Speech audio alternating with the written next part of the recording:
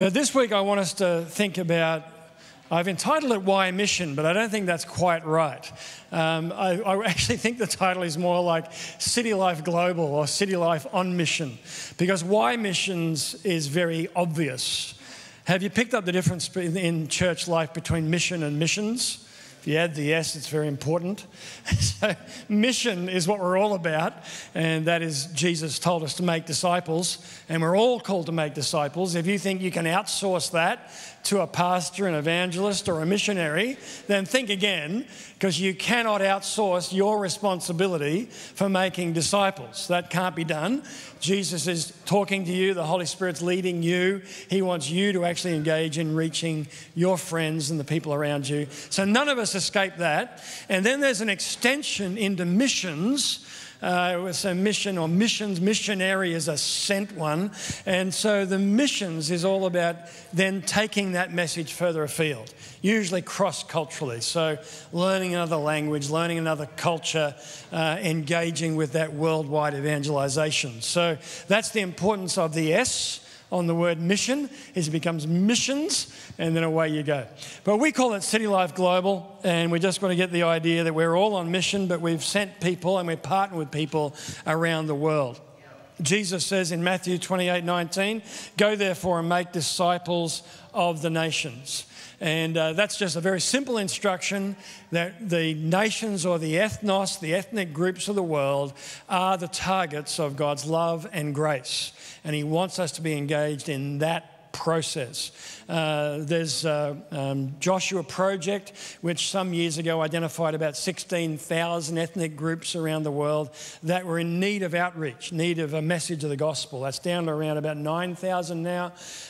So thousands of people groups, ethnic groups, different languages, different cultures that need the gospel, need somebody to come, live among them, learn the language, engage with the process so they can hear the gospel. And this has been the calling of the church for 2,000 years, and it hasn't changed. It remains the same. So we want to take our part in that.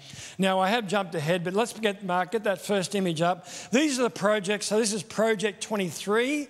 And we're having offering today. If you want to give online, you can go to our website and do all that. You can give in the silver box. Just put Project 23. What this is our churches in Australia, Australian Christian churches, the group we belong to, about 1,000 churches or so, we come together once a year to engage projects of our field workers.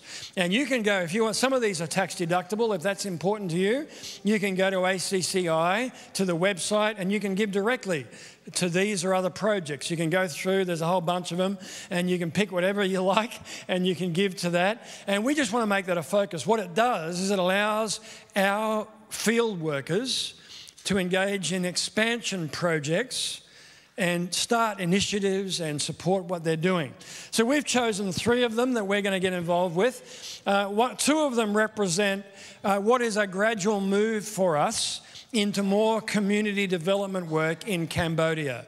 So we've been involved in community development work around the world, in Thailand, in Japan, and particularly in Vietnam, with a partnership with local communities. Now that's changing and transforming. And we've been doing that for years, but we sense that God is leading us in a slightly different direction. And a part of that is work in Cambodia. So as you know, we've got our workers, Andrew and Maya, in Cambodia, working among the young professionals. I'll talk about that in a minute.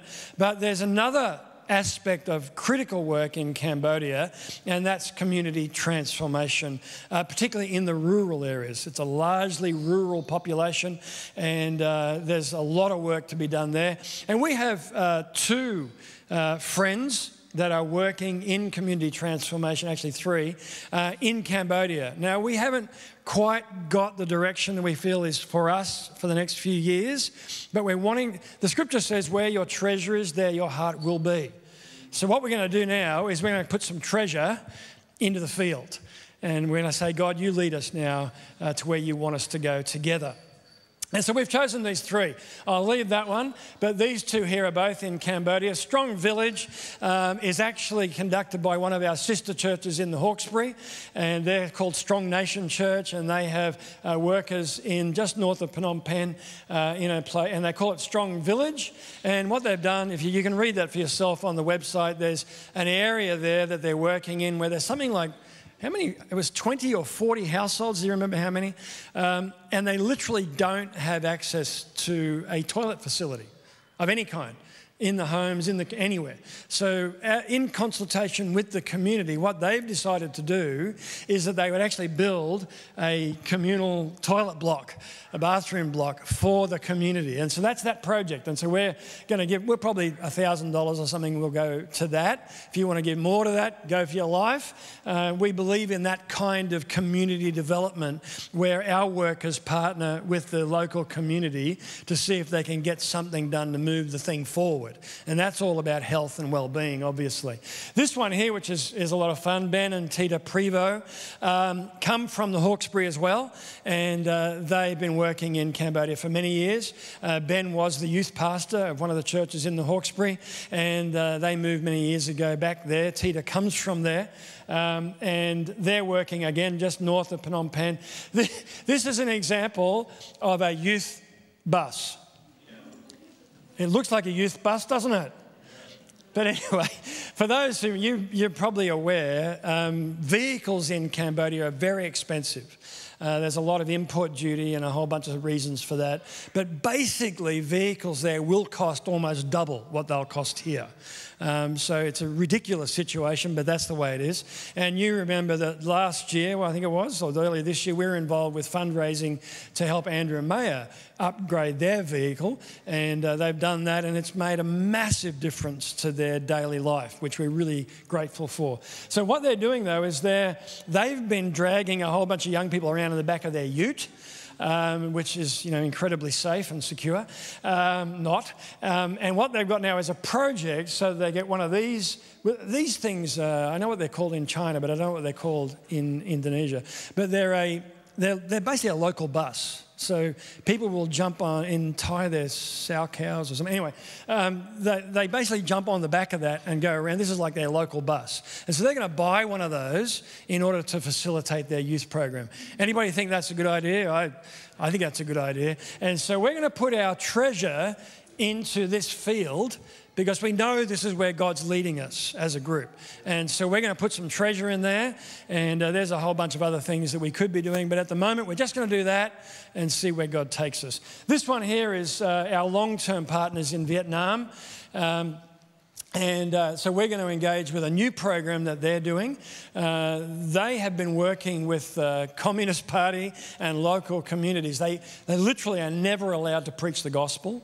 But what they do is they do so much community welfare work that the government can't ignore them. And for those who know the history of Vietnam, I think there's now 3 churches that are registered in Vietnam. One of those is AOG. And one of the main reasons for that is that there's a group called AOG World Relief who run this program, who run a whole lot of programs of development, and the government recognised that they were connected to the local underground AOG, and a few years back, after a long, long process, actually recognised that church group because of the community work that was being done. So these guys have been incredibly smart over about 25 years. They've partnered with the local churches and with the local community in order to build a platform for the church to move forward in Vietnam. Very clever, very wise, never been able to preach the gospel.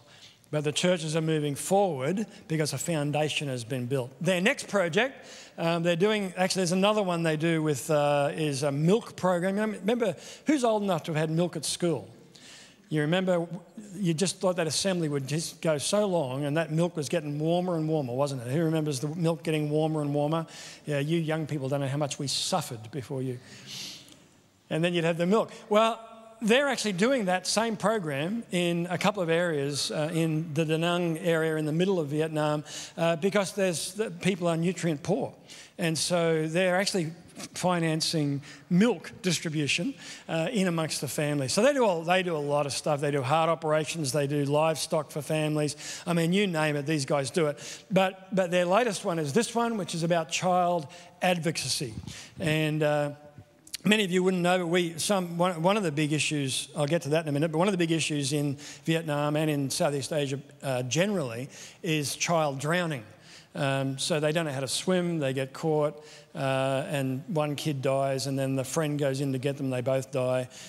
So these guys have been doing a lot of training on all areas of child welfare. We've had teams go over there and do training on water safety, and we've sponsored in one area where we're partnering with a group of villages in an area to actually build a swimming pool and sponsor swimming trainers. And so this is the kind of thing that these guys do and that we've partnered with over the years. And so this one, though, is directly about child advocacy for child safety and in the obvious areas. And so this is a critical one, and it's a new one for them, so we want to invest in that. So that's the three that we've chosen to do corporately, to do together.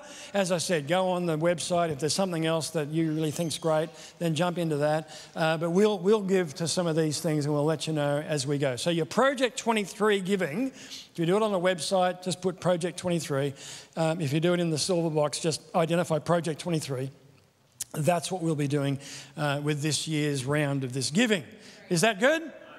It's a lot of fun, isn't it? Okay, let me talk to you now about our response to Jesus' call to the nations. So we know that we're called to the nations, but how are we going to do that as a group of people? Every one of us has got, many of us have got contacts in the world of missions. The best man from my wedding was the overseer of YWAM in the Middle East. Lived in Jordan for many, many years. But as a group, as a church, we never supported what they were doing. We love what they're doing, but it wasn't what we were called to do. I've got good friends now that are in Turkey. You might see that Turkey's in the news this morning in relation to the Middle East crisis. And I have good friends who are right in the middle of Turkey who are currently replanting churches. You know that Asia Minor is modern-day Turkey. It was the seat and heart of the first century church. But it's been overtaken by Muslim, Ottoman Empire, etc., etc. And these guys are now back in Turkey replanting the church in that nation. We're not supporting them as a church, but we love what they're doing. I could go on and I could list, there's a beautiful couple in Lesotho in South Africa, Southern Africa, who are doing, they've gone into a community where there were hundreds of street children. And through God's movement in what they're doing, there are now no street children in that community, as God's led them in a process of bringing children off the street into school. They actually run a school now and get them back into families. Amazing, amazing people doing an amazing work. And God hasn't led us to partner with them. Okay, so I want you to understand that what we do is we're very seriously saying, God, what is it that you want us to do together in the world of missions? Because there's so much stuff that we could be involved with. And I'm supportive. I know there's people here engaged with stuff in India. India is one of the greatest, most needful nations on earth as far as unreached people are concerned. And the need for the church to move out from the Christian areas to the non-Christian areas. And we know that, but God's never led us to be involved together in that. We've focused and said, God, what do you want us to do? In Acts chapter 16, Paul gets this dream. A man from Macedonia calls out to him. And after the blockages the Holy Spirit's put in his way, he gets this dream about Macedonia, and it says, we concluded that's where we were supposed to go. I don't know that took a lot of intelligence to conclude that. They weren't allowed to go anywhere else, and then he has a dream about Macedonia. That's pretty obvious to anybody, really. And so off they went to Macedonia. We're trying to do the same thing and seek God and say, okay, as a church, what is it that we're supposed to do in the world? We've had a long-term engagement with Thailand, which came to an end a few years ago, but we've had a legacy contact with Tony and Ed Higgs that we now support in field ministry support, as we do the Hiltons who were in Vietnam, and again have been a long-term connection for us. And so we're saying, God, what do you want us to do? Two of those fields are very important to us. The first one is China. And for many, many years, we've been supporting work in China. Church planting work, microenterprise, all kinds of church planting approaches, cross-cultural ministry training, all kinds of stuff in China. As you know, the people we saw on the screen recently are from, well, he's from here. She's actually Tibetan. And we've supported them since they've gone to the work in China. If I can have that map up, please, Mark. Here we have China. And what I've got that up there for is they are actually the minority groups of China. I think it's 54 or something that the government recognises, but there's heaps more. So China's a complex nation. It's predominantly Han Chinese, which is all this mob, and that's where all the population is. And the great Chinese revivals occurred in this area here, all around there and somewhat up here. This province particularly. And so hundreds and hundreds of thousands of people getting saved in those rural provinces. And that's the great Chinese revival, starting around about the 80s and through from there. Now, what's happened since then is there's been a massive migration from the rural areas into the cities, particularly towards the east, Beijing, Shanghai, down into Fujian, all those areas that you can look up for yourself. And about 500, get this in your head, about 500 million people moved from the rural areas into the cities. That's mind-boggling, isn't it? Mind-boggling. As a result, there are a whole bunch of immigrant churches in the city, countryside people coming to the city, planting churches. But at the same time, the Chinese community and culture, the people have got more and more wealthy, the middle class. There's more middle class people in China now than there are in the United States. They've got more money. And that has changed the mission field in China dramatically.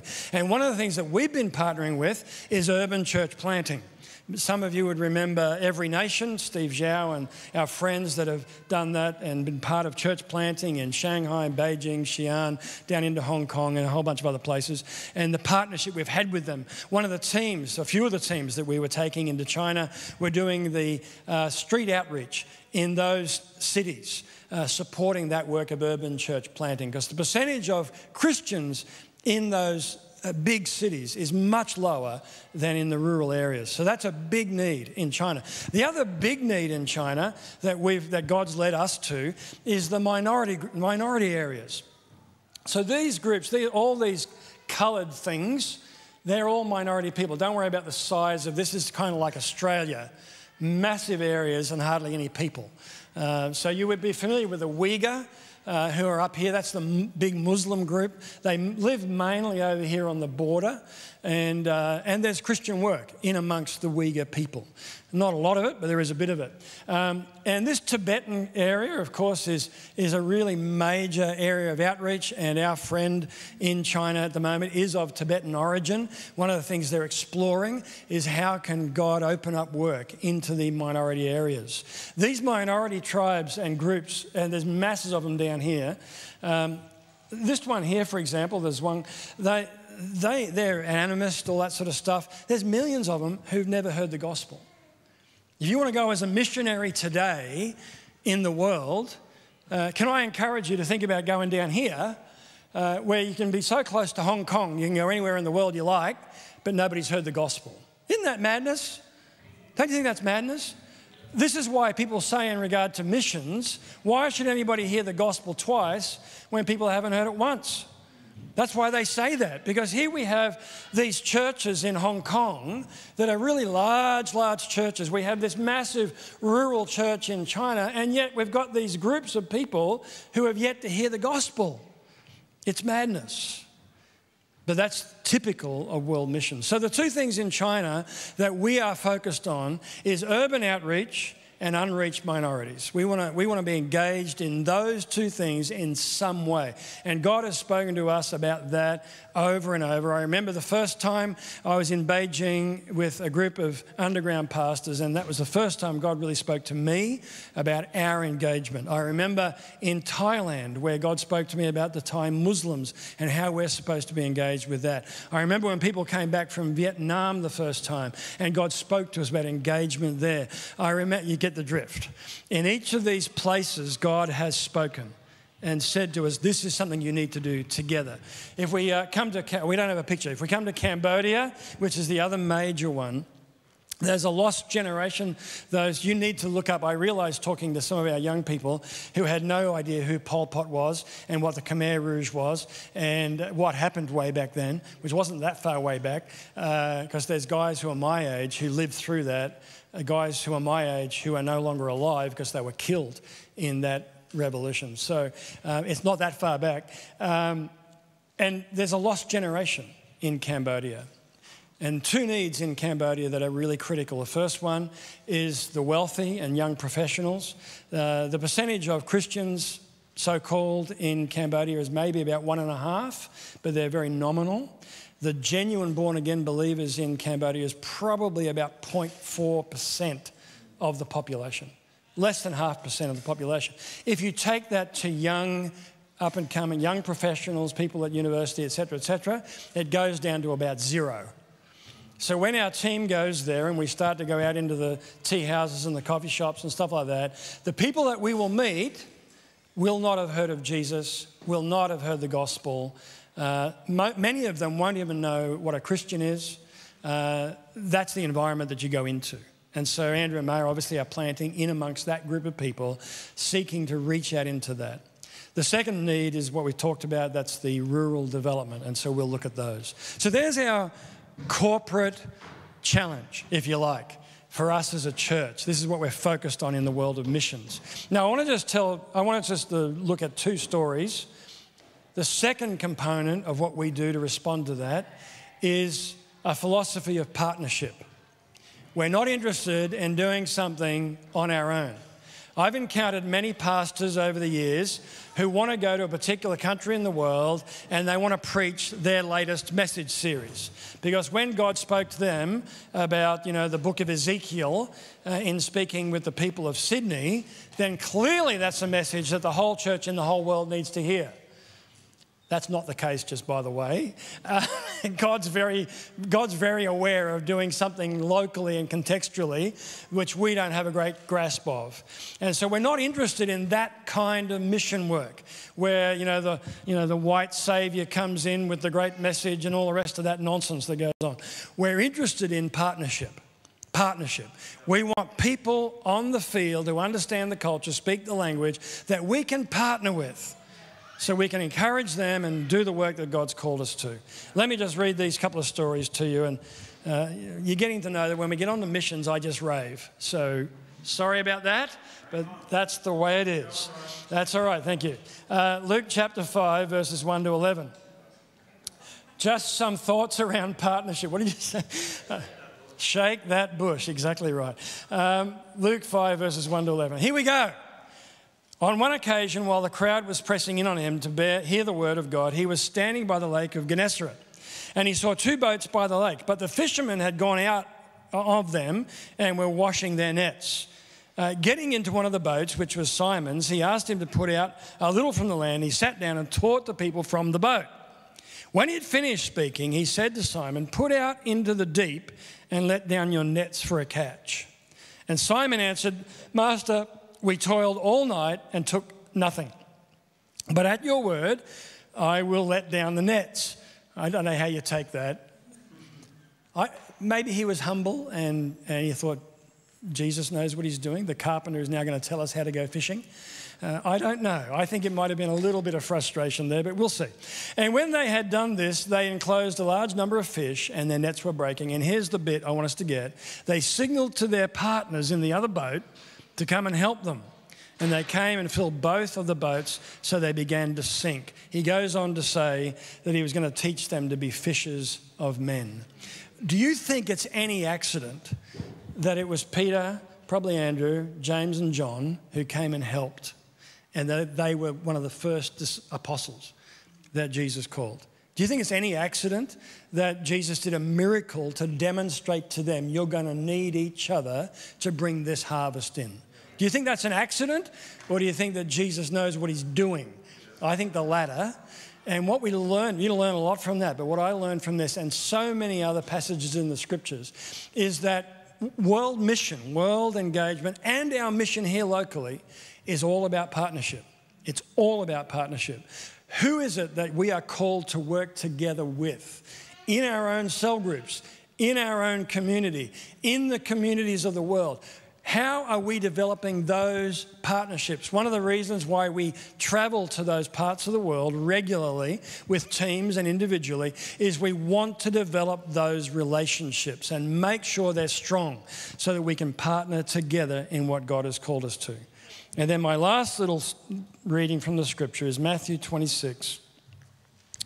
In Matthew 26, we see the Garden of Gethsemane. We see Jesus praying.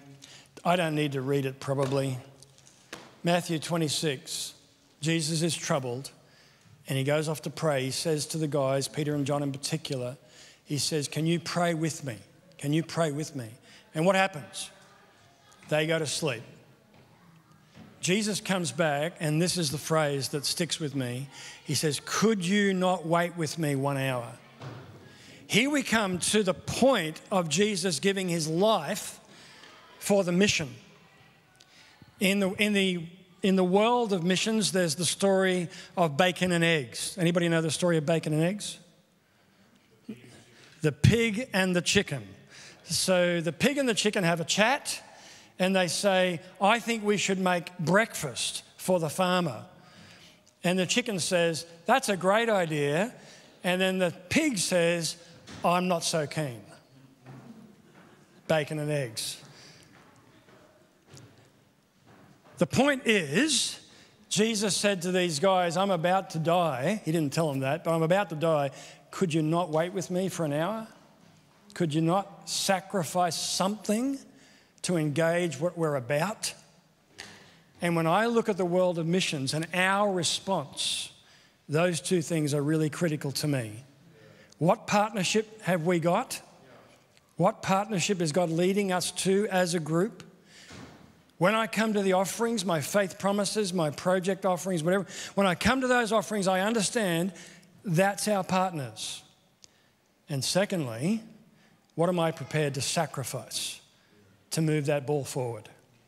Because if I'm not prepared to sacrifice, then I believe I dishonor my partner. That's what I believe. They have sacrificed, many of them, everything to serve God and to get amongst the mission he's called them to. If I'm not prepared to sacrifice, I'm probably the chicken, not the pig. And I need to think about what I'm doing. So those two things, partnership and sacrifice, we put those together in the areas of the world that God has called us to.